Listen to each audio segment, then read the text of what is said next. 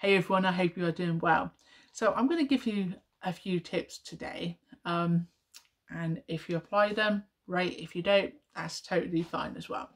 So half term, okay, number one tip is your mindset. Yeah, have a positive a mindset. Now you don't have to have a positive mindset all the time. Let me just dig deep here. Okay, it's really important that we I think in a positive way. And that can be hard because we know our kids, we know how hard it can be sometimes and that's absolutely fine. What I have found in the past is that if I'm really, say, positive, all the so-called challenges, I have found solutions. I've coped much more better. Matthew's having a meltdown in the back of the car because we are on safari, say, was it West Midlands it was. And no amount of, communication with him will matter. And this is what I was trying to explain, to Darren, yeah, is that, being calm, just being for sure, will help. Now, I could have been really negative. Oh, here we go again. I'm never going to take him on safari or to the zoo again, right? But that's not me. That's not me. Because sometimes if I see in myself, I'm thinking in a negative way, what I will do is try to turn it around. Yeah, I try to turn it around. And for some people that's really, really hard to do because they can't find that solution, and I've been there myself. But we can learn from our mistakes. So number one is mindset. Yeah, we need to reprogram our brain to have wake up in a positive mood. Yeah, be happy that it's half term. Yeah, be happy to spend that time with your child and love them for who they are. Embrace them. Matthew yesterday and today, he's been in such a happy mood. There was one moment earlier, this morning, when he wasn't, but I was in a positive kind of mood, and for some reason he turned himself around. I don't know how, and but I sat next to him, I gave him cuddles, that kind of thing, and then he was happy. So I think sometimes he just wants that interaction, and other times he just wants to go to his room and he wants to chill out, and that's absolutely fine. So being positive is really, really good. So yeah, so that's really number one, because the way that we think. And even if you are, say, in a bad mood or a stressed mood because something has happened, try to think, even if it's not at that time, ways that you could have turned that around for next time. And Matthew was meant to be going on a safari with his holiday club, and we decided that maybe it wasn't right for him to go. And then his teacher kind of said, after we put the form in, sometimes with our kids is that they see us parents as really kind of safe, but also we'll push boundaries, and we've definitely seen this in, say, Matthew.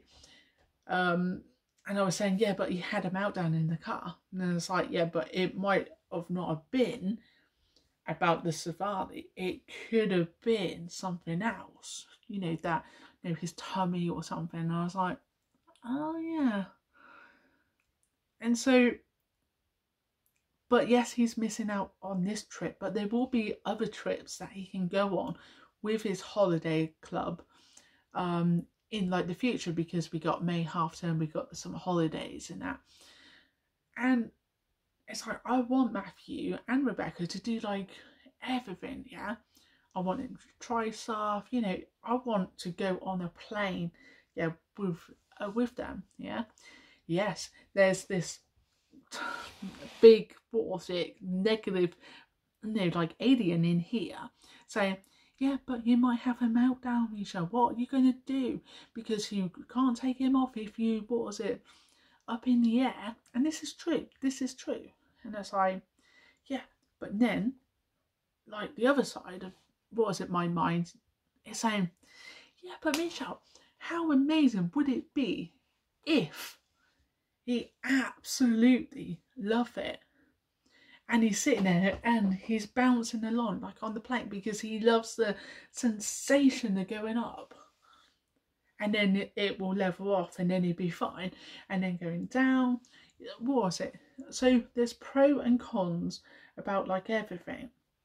And what we got to do as parents is, yes, risk assess, but also take that risk as well.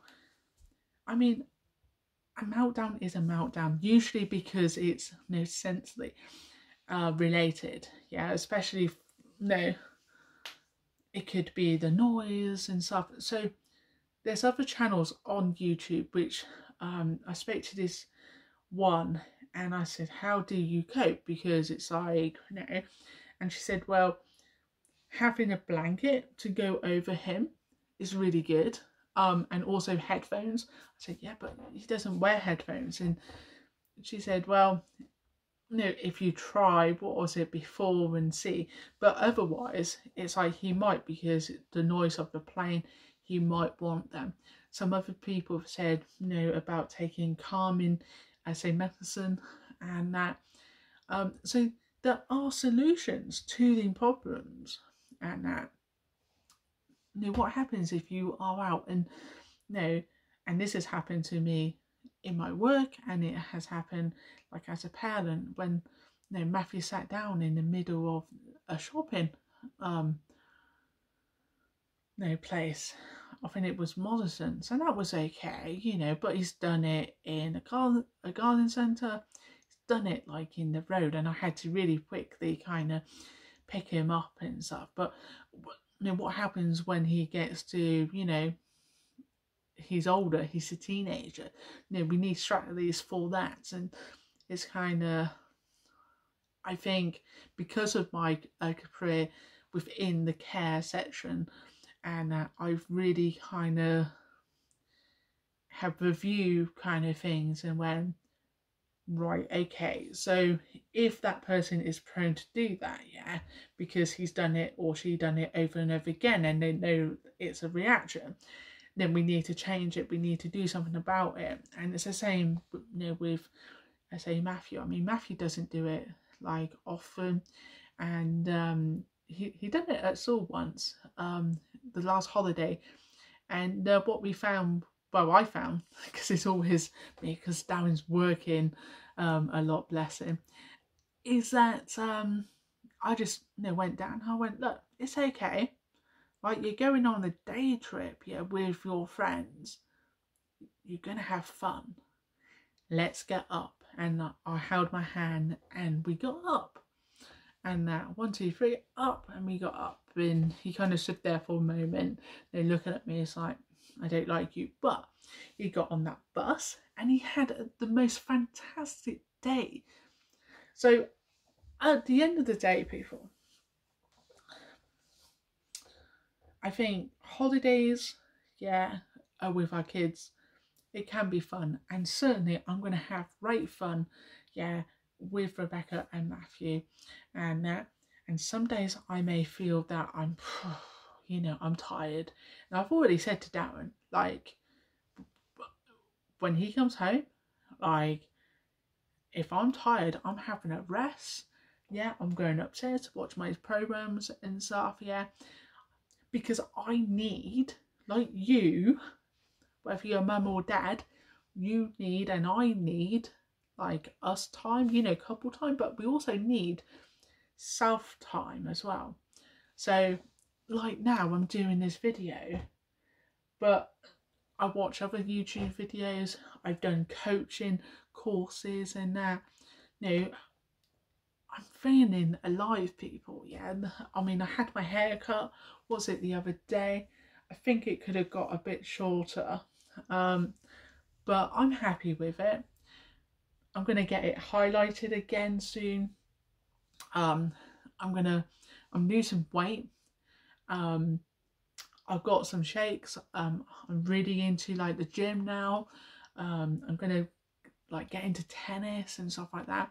So I've got a lot of things that I want to do. And in half term week, my routine, my routine and your routine, whatever you do, it's all messed up, isn't it? It's like, oh, but it's only 2 weeks. It's only, what was it, 2 weeks, and no, love it. Absolutely just enjoy it, because our kids are only kids, and make the most of it. Like we getting our garage converted. I'll do another video on that, and the builder wanted to come on the 19th, and I was like, no, it can't happen.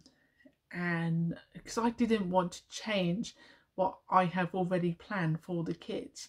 They would hate being in all day. And Dan said, oh, my wife won't budge on the date, can you do the 25th? And then I just felt it wasn't displaying like enough, so I said, right, I'm going to email him. So I did, and I said, look, I've got twins, and my son is autistic, and we have got plans to do like activities in the day. So could we start on the 25th when they go back to school, because that way the kids won't be under your feet, and also it will mean that we can do like our activities, because otherwise it's just not going to work. And he said, yep, completely understand. And so that's what you got to do. Yeah, you got to sometimes work around things in order to make your kids happy, and then other times you got to work around things so that you are happy as well. So on this occasion, it was like it made me happy, and it made the kids are going to be happy, because we're going to do some amazing activities, and you lot hopefully will be coming with us.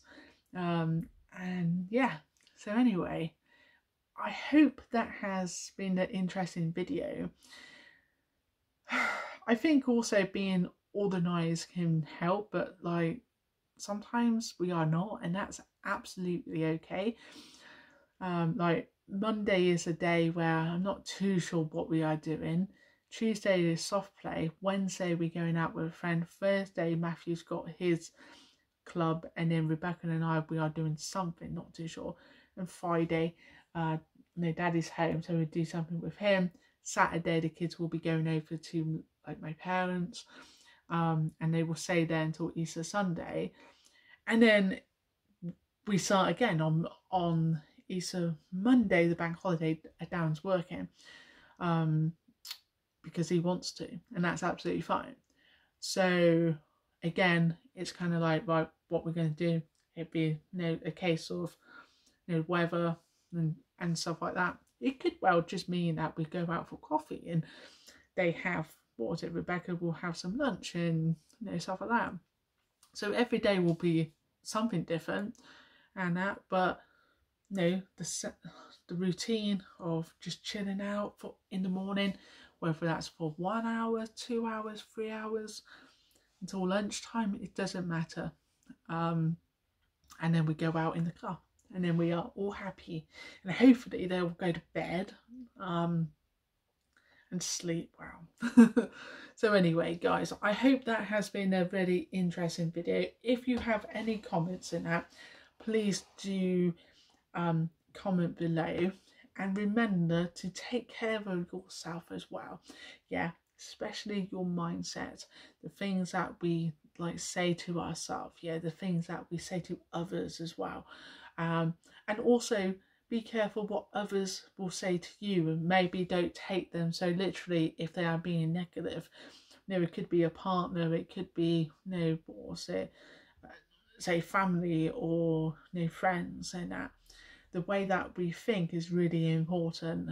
And like I say to like Rebecca about stuff, you know, we can, like when she gets upset and that, I was like, so what could make you feel better? And she will tell me, and then we pause it, we'll try to do that, like if we can, like, what will make you feel better, Rebecca? Oh, ice cream. So okay, well, ice cream is a really good idea, but at the moment, yeah, it's like 9 o'clock in the morning. Let me see whether we got any ice cream. Oh, we don't have any ice cream, even though we do. Or it could well be, oh yeah, we'll have ice cream a bit later. So what else could make you feel better? And it's like a hug. So I always feel that like being like honest and that with her is the best kind of policy, and that, and just having fun as well. Anyway, guys, I'm rattled on for a long time. I'm going to be making, say, videos more around kind of mindset and stuff, but it's going to be on my coaching channel, which I have 0 subscribers, but I'm going to put those videos on, and if you want to watch them, then you are most welcome to. And yeah, and I will see you very, very soon. Take care. Bye for now.